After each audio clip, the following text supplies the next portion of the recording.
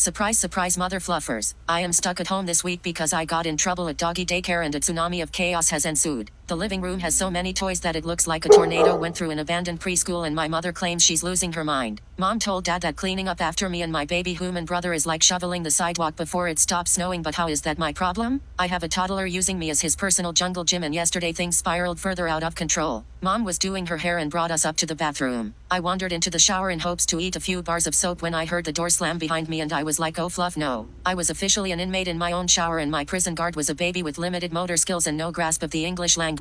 I swear reasoning with a 9-month-old is like trying to milk a brown cow for chocolate milk. It just doesn't work. Can someone tell me if this is a Russian gulag or my suburban single-family home? Free Clarence.